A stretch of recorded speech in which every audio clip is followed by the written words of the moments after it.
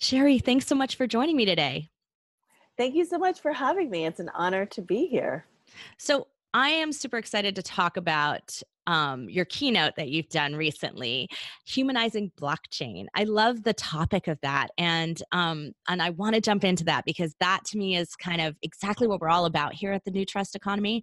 That we're really talking about how do we get more women in it, how do we get more diversity in it, how do we humanize what is this technology so that we can make it a it can be untrustworthy or trustworthy, but we can still make it work for us as humans, right? Exactly. Yeah. So, how'd you get started in blockchain? Let's start there. So I've actually been in technology for years, not specifically blockchain, but I've been in technology for probably almost 20 years. And so it's been a long time. And I actually was a former programmer. And then I got more into, leading tech teams, excuse me, and ultimately getting more into the branding, communications, and marketing side. So I've Isn't that the case though? That like so yes, much of technology needs to be like marketed and branded, and it helps to have a technology background to understand that but to figure out how to message that. absolutely. Because I mean, as you know, technology is extremely complex. Number one, and number two, it's overwhelming to most people, right? Um, so it does help to have that background, and not necessarily that you need to know the ins and outs of what a developer is doing all day, every day, or how it actually works on an intricate level. But it does help you, like you said, to actually explain it to an audience that is not familiar, does not speak, the technical language on a day-to-day basis. And honestly, what I've found is even when you're speaking with high-level executives, maybe at the CTO level, where they obviously have that level of background, I've learned that even with them, their initial conversations with you, their initial introduction to you, they don't want somebody coming at them with all of this technology knowledge, because the truth is they want to really understand, do you know how to explain it to the everyday person? Do you So they want understand the it? basics first. They want the vision Yes, first. absolutely, because Love it. it's really easy to kind of talk and make things really, really complex, especially if you're nervous or if you don't know what you're talking about. I've heard that many a time too.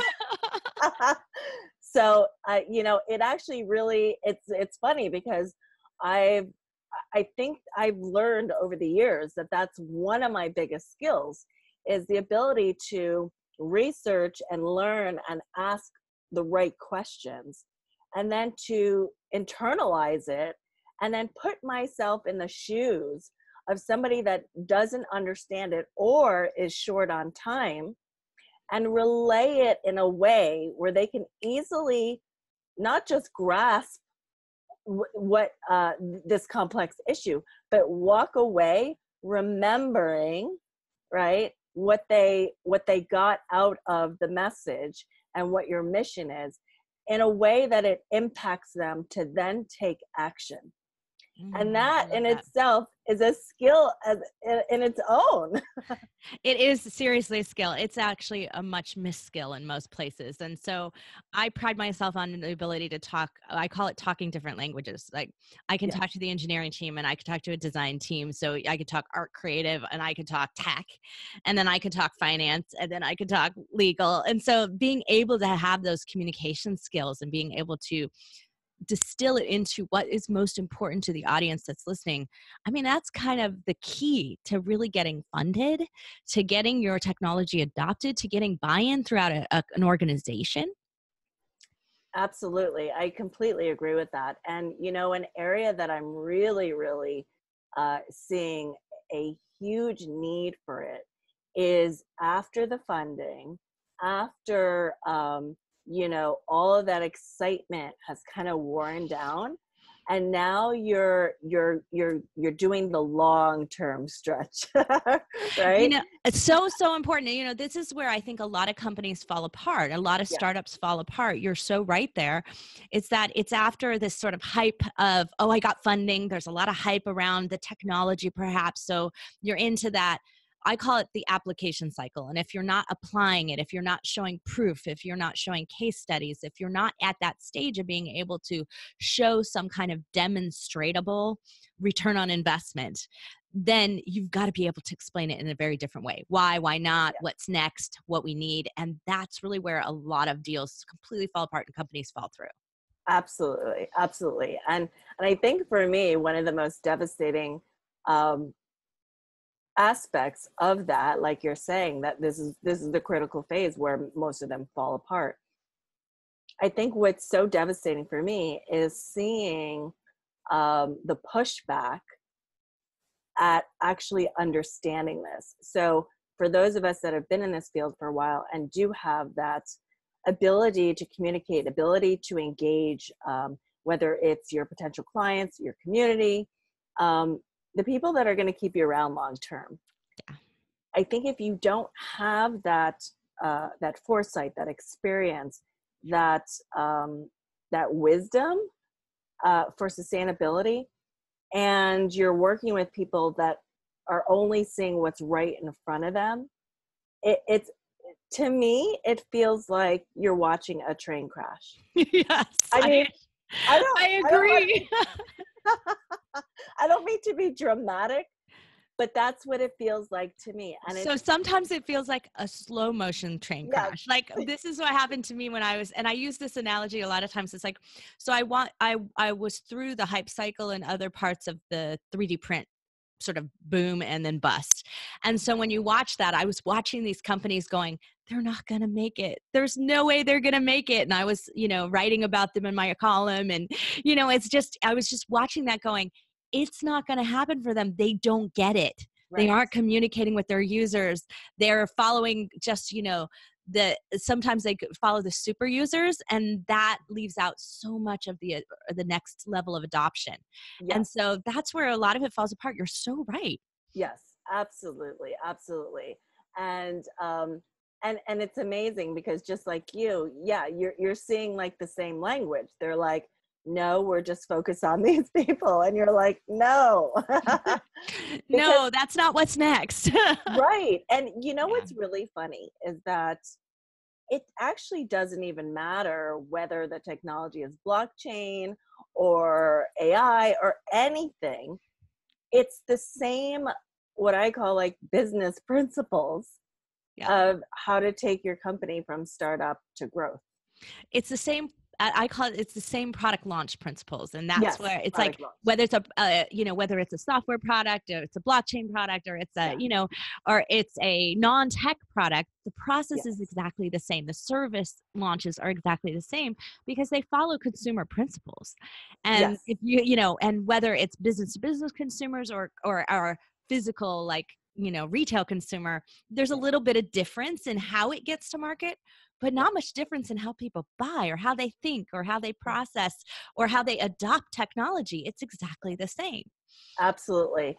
And it's funny because in so this talk that I give, Humanizing Blockchain, is actually called Humanizing Blockchain: How to Build Trust in a Trustless System. Oh, you are perfect for this show. So yeah, I'm so passionate about this topic. So I'm loving this right now. Um, and yeah, I mean, the thing is, we want these companies to survive. And I think a lot of times what happens is your startup is your baby. Your product is your baby, right?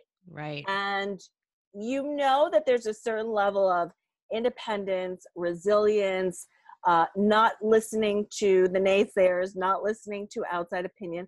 There's a certain level of that, obviously, to get to success, right?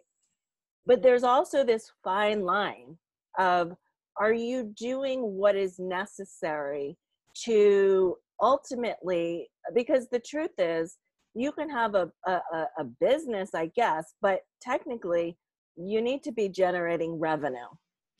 And if It you has to be a sustainable business, right? that's right, sustainable, right? Keyword here. So if you need to get people to buy, you know, there's a very simplified way that I like to describe the buying process, and that is very simplified. Is that I've learned that people tend to buy what they want versus what they need, and I'll explain further in a really, really simplified version. Um, I could package myself up as a branding thought leader or coach, and I could share what I truly feel that most people need to become a thought leader or to influence, you know, people by the masses. And that is, you really just need confidence, because most people have everything they need to go out, package themselves up, market some type of service or product, and make money, right? To deliver that exchange and get money in return.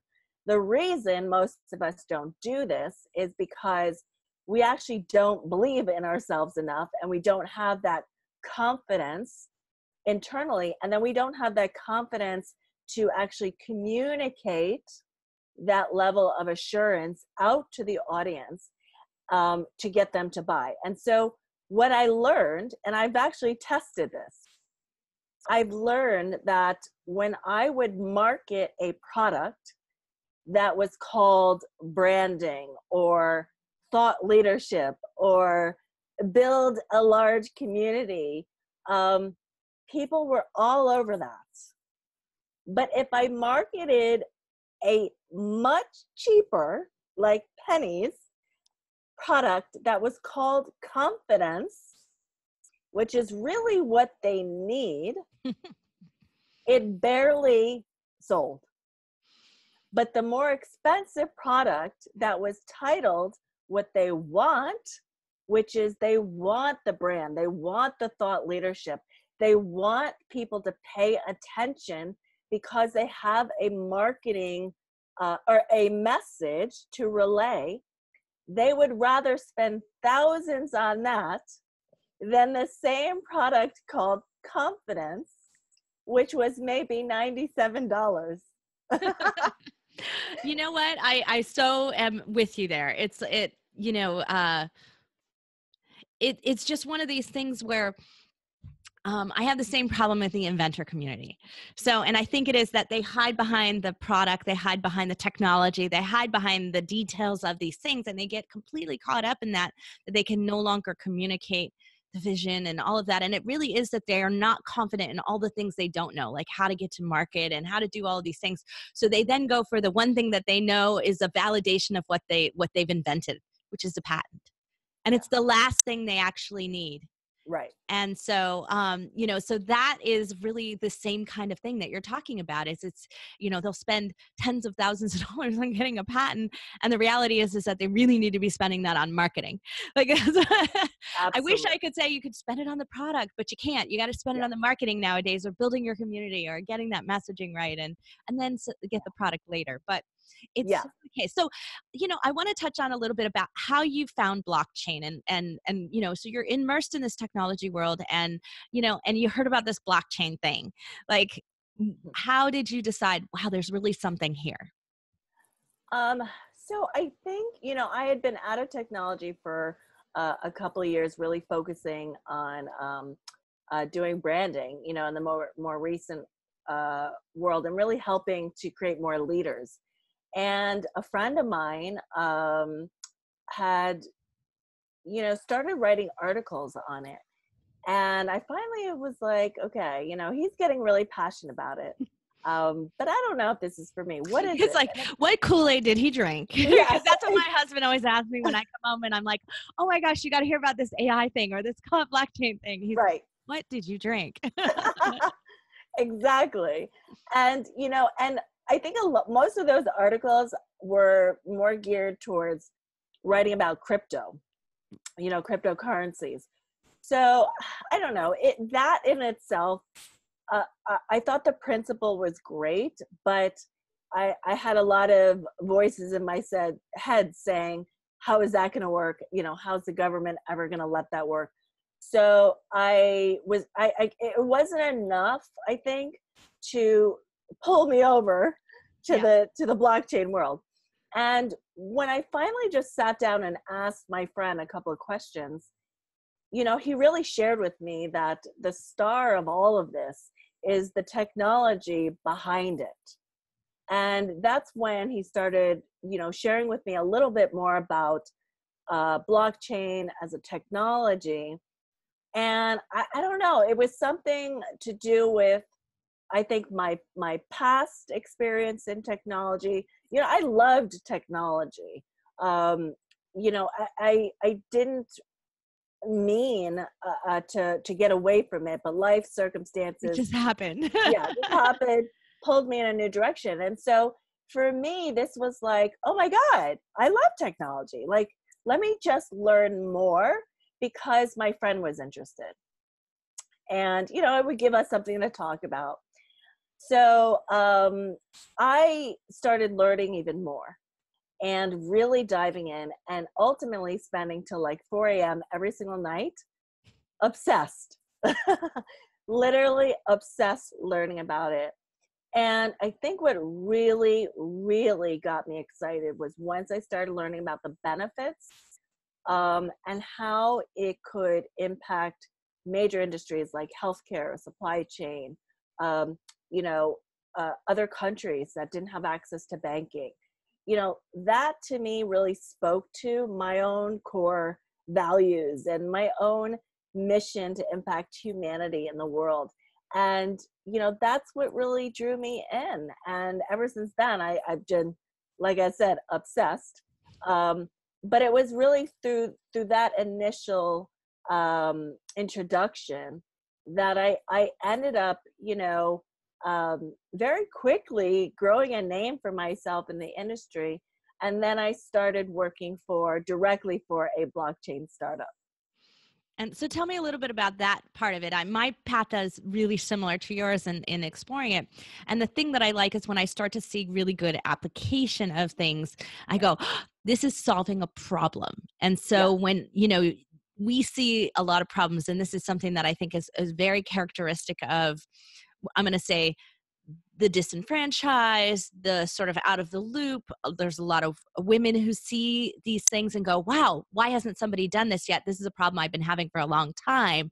We're out there searching for things and we don't see that application happening right away. Yeah. So how did you get involved with the startup? Did you see an application idea and thought this has to work? Yeah, well, it's funny because this same friend actually I found out as I was studying behind the scenes. I just ended up finding out that he was in the background building out an application for specifically supply chain, Mm. freight and logistics, and I was like, hold up, you know, what is all this about? And tell me more. And, you know, I didn't know anything about supply chain. And, I know too much, which is right, why I know that this is like it's like a disaster area you're going into. exactly, So I know where you're going there. exactly.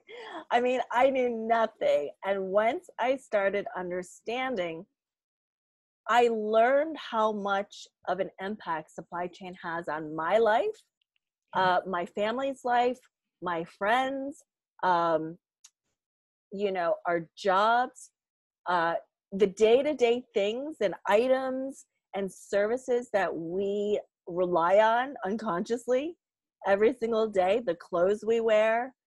The I food we eat. So right the, now we're in a romaine crisis, yes, right?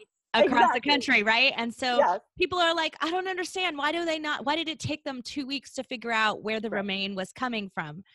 Well, Yes, this is a supply chain tracking problem. It's just not absolutely. that simple. And we don't Absolutely. have a system in most places, and it's very, very difficult. Walmart is doing something about it, but it is not a standard. There is no standardized method for supply chain. And so depending on the size of the company, they have a process, but it's usually proprietary to them.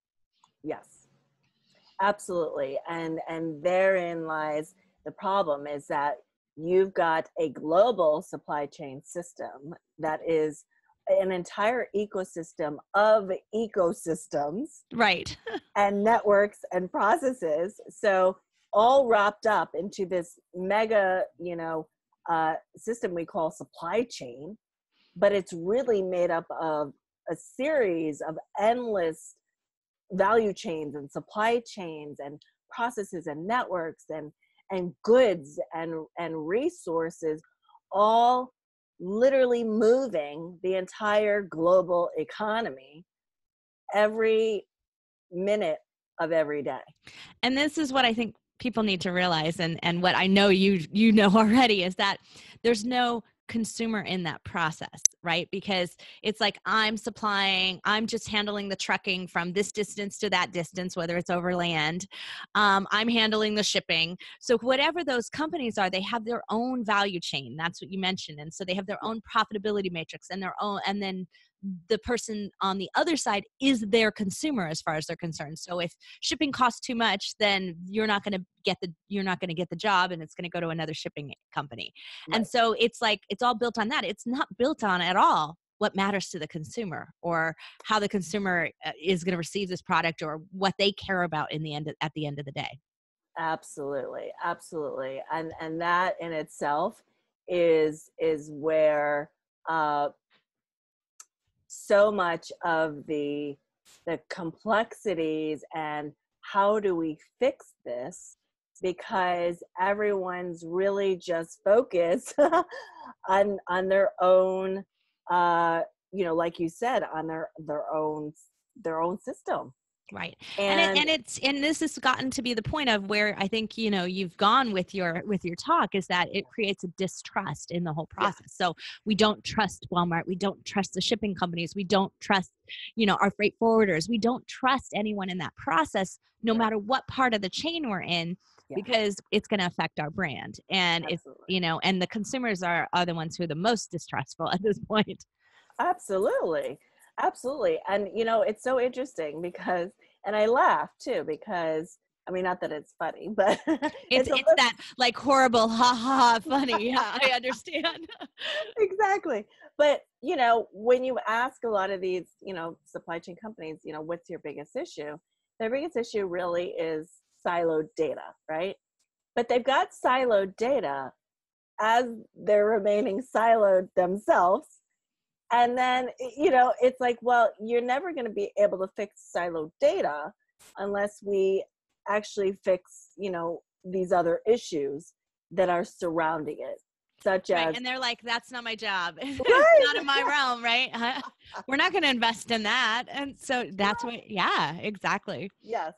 And so it's so interesting because what's really funny is I'm a very curious person, I mean, I love the innovative field. I mean, this is why I love tech, because I am one of those people that I love researching. I love analyzing. I love asking questions. I love digging to the core depths of what people really truly want. What are their aspirations for the future, and getting them kind of outside of their inner world. So whether it's a high level exec, or whether it's a company as a whole, and taking a look at their mission and their future goals for their enterprise or their division, I love that, because I truly believe that when you can get down to the core of these issues, instead of placing band-aids, on top of band-aid, that's where the change actually happens and can become sustainable, and none of this change for supply chain is overnight at all. No, it's never Yeah. going to be overnight. There's too many ex- players involved. Yes. But, that brings me to my next question for you, which Yeah. is really, this is something we saw in the 3D print world. It was kind of the same way. It was like, well, we're not the filament manufacturer. Or we're not the, or we don't make the machine. We don't make the designs. That's Yeah. for up to the consumer. Well, and consumers aren't designers. So, oh, that's up to the CAD people. Like, there's always that kind of passing the buck around blockchain, right? Like it's the same Yes. thing. So how do you think, and what do you think is it going to really take to make blockchain much more viable and much more applicable and able to sort of address these bigger problems? Yeah. I mean, my thing is that you and I hear this a lot in the industry, but I'm like, but you're still not doing it. And I hear this too. yeah. And it's, it's a top down, bottom up approach. And you've got to start at the top with these, with the major, obviously the major players, but also the top leaders. And it starts with getting the leadership on the same page.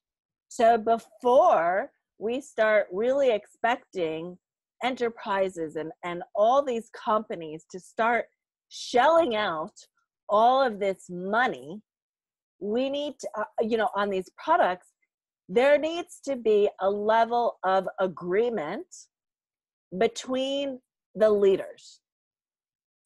And if that agreement is not happening, then there's still more work to be done, Yeah. right? Yeah. So, Well, and I hear a lot of times I hear, something you mentioned earlier, which is that, oh, well, we're just waiting for consumer demand. But consumer demand isn't going to happen because this is based on a need, not on what they think they want. They don't right. know to ask for this yet. That's what Yes, the problem with early innovation is. absolutely. It's Absolutely. it's a Yeah, need but not a want. And so, right. they're not going to get there if that's what they're waiting for. Oh, absolutely. And the thing is, though, you also do need that bottom up, um, tactic because of that. Because here's the thing, education is what is going to help us to build trust. So whether we're just talking about blockchain, all right, we need to understand on a global level what blockchain is, not just a select few. It's going to take time, it's going to take resources, and it's going to take money for everybody to play their part in education on what blockchain is, the benefits, and what the differences are between all these different types of blockchain that are out there. There's a lot of technical language going out there right now. And what's happening is people are segmenting themselves into groups, and then they're bad mouthing the people that don't agree or ask challenging questions. Yeah, it's truly the very same challenge that 3D printing, AR, VR, like we Yes. see this pattern happen again and again with technology adoption. Yes. And so I call it bridge building. That's what's necessary Yes. is bridge building. And so if we want to advance the technology, we need to all collaborate and build the bridge from the old to the new. We can't just say, oh, we're all here in the new, and it's too bad for you people who aren't in the know. Right. You can catch up someday when and it doesn't happen like that. Yes. There's somebody along the way will build a bridge, and when Yeah. they build a bridge, they make more money than everybody else. So I'm going to tell you that. And so if they can Absolutely. invest in it and do it all themselves, they make way more money. But there's no reason to not do that in a collaborative sense. And so I take it that that's a little bit what you're talking about when you're saying here we need to humanize blockchain, is that we need to make it something that is good for whatever, good for humans, good for this. And, Yeah. am I understanding that right? Or are you really talking about getting more of us humans involved in the development of blockchain? It really is getting more people educated and on board, and facilitating that process. So I love the term bridge, like you're saying. That's exactly what all of this is, because Honestly, I agree. Like, if you're going to be the ones to really truly stand out, make a difference, and lead the way into mass adoption, you're going to have the technology and that human touch. So you're going to encompass all of these skills. You're going to have a great product, great skilled developers who know what they're doing, but you're going to really, really understand that there are consumers involved and that consumers do have a voice, and that it is critical to educate these consumers who are a very big part of supply chain. And let's not forget that, we have, there's companies and value chains moving things, but are there not people that are actually executing everything from start to finish of the entire ecosystem? And when you can get those people understanding that they have a voice to say, to tell us what it is that they need, what would help, when that voice becomes loud enough and can start demanding that we create ethical brands, we force our clothing brands to validate that their clothing is not made in sweatshops, that when they say organic, it really is organic. Imagine if we had a world that literally demanded that we know where our food comes from, right? Imagine that. Wow. Imagine Yeah. that. Imagine that I'd instantly know what's not good in my fridge and to be able to get rid of it before a kid eats it. Yes, because honestly, the majority of the people don't even know right now that that is actually an option. Yeah. And if Yes, they, that's so right, true, right? Yeah. You mean this is the thing, is like we don't have a concept of what's possible all the time. And yes, that is the job of us visionaries and us technologists and us innovators, to make sure that they do know that these possibilities are out there, and not only that they're out there, but that they can be molded and formed into something that can benefit them even more. absolutely. And that's the biggest takeaway of all of this, is that this mission to be the bridge builders of the future is what's going to affect your bottom line. Yeah. It's what's going to not just, gasp, help the environment and help people, but it's going to affect the bottom line of your business. It's going to help you save costs. It's going to help you bring in a larger profit. And it's going to help everybody, in the supply chain together, working collaboratively, like you said. So it to me, it feels like a win-win, no-brainer, right? Yeah. Doesn't But it? we, Doesn't right? But we Yeah. know it's not that easy. We wish it was. So tell me a little bit about, before we go, what you're working on right now. I mean, obviously you're giving keynotes around the world. And so what else? I'm so excited. I really I just delivered this keynote in Athens, Greece, and got such amazing feedback. And I got to say, I was a little nervous because, here everybody is getting on stage, they're talking about the technology. And I'm like, I'm going to do things a little differently. I'm going to talk But about the people. yes, exactly. But everyone loved it, and the feedback was incredible. So really what I'm doing now is I'm turning it into, and my official keynote. I'm doing articles on it. I'm going to be doing video content on it. I'm actually developing a whole program around it, and I want to pull in key people to help deliver this message, because I can't do it alone. That's the thing. Absolutely.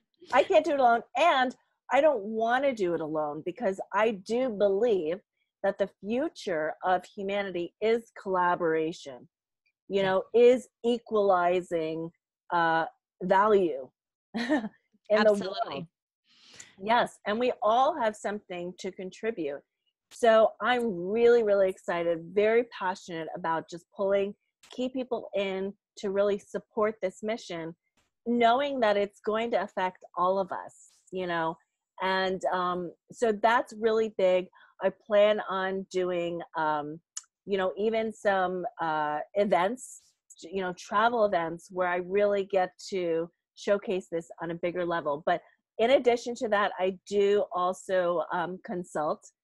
So I love, you know, I do love consulting. I do love blockchain advisory. So I still do a lot of that.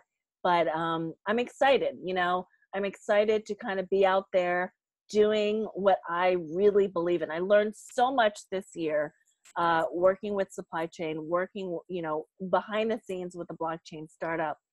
But I truly found where my core value is for this space.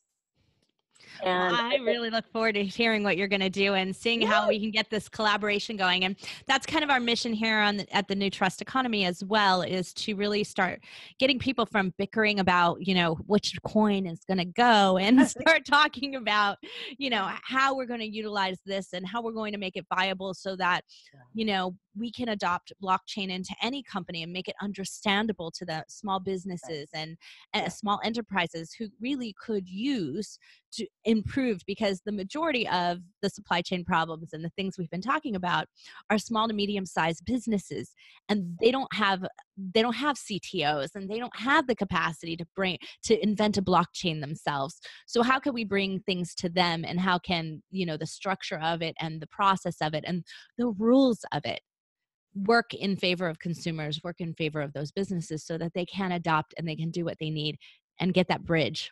yes, absolutely. I love it. I love it. We're so aligned. There you go. Well, I hope you'll come back and talk to us again in the future. And we definitely want to hear how you're doing and where things are going. So please keep us posted. And Absolutely. so much for being on the show today, Cherie. Thank you so much. And thank you to everybody who's listening. So I appreciate this time. It's a very, very big message. Well, everyone, this is the New Trust Economy. You can find us at newtrusteconomy.com. And of course, you can find us everywhere on social media at New Trust Economy. Thanks so much for joining me. This is Tracy Hazard, and I'll be back again soon with another episode.